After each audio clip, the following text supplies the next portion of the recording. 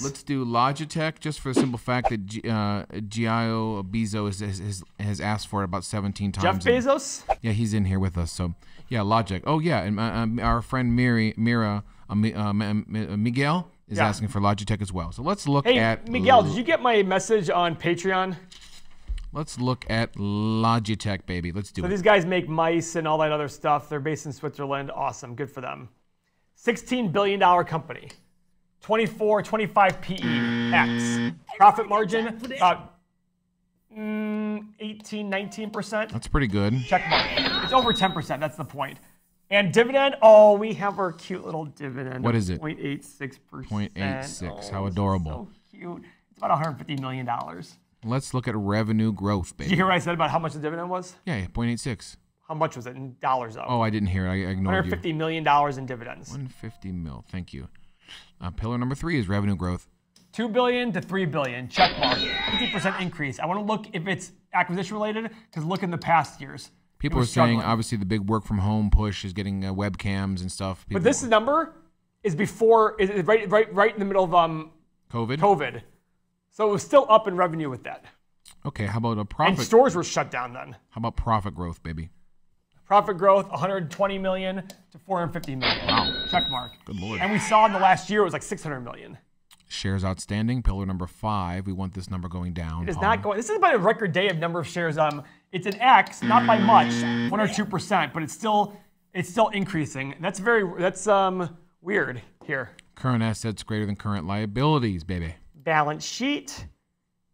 Current assets are 2.1 billion.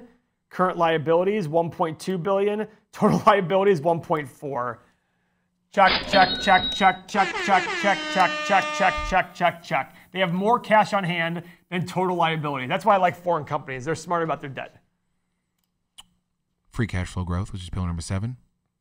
Let's see what the free cash flow growth has been. I've always wanted to look at IKEA. Is it publicly traded? No. I don't know. I don't think so. Okay. Free cash flow. 130 to 390. Wow. Check mark. 257, 220, 326, and 270. The average free cash flow over the past 5 years is 275. Boy, this is low. Am I missing something? Is this quarterly? No, it's not. Even at 20 times, you're at $5.5 billion.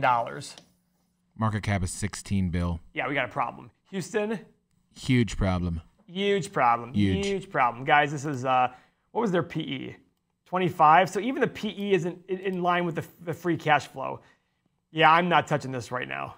Boy, look at it back here in March. No touchy? Yeah, I mean, it's just, what was their free cash flow average? It's 275. And their dividend alone was 180.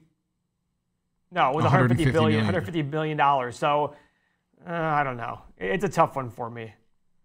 I mean, I'd look at this in terms of like watch it go down, but don't pay attention to PE on this one because it looks like the free cash flow. I mean, the current free cash flow of 275. What's 17 billion divided by 0.275?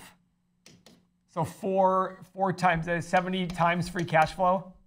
61, 62. 61 times free cash flow. That's too high. Too high for you. Yeah, I mean, the company's not growing a ton. It's not like it's like, oh my God, it's growing by 50% a year, pay 60 times. It's not. The free cash flow is not growing by 50% a year. So that's where we stand right there.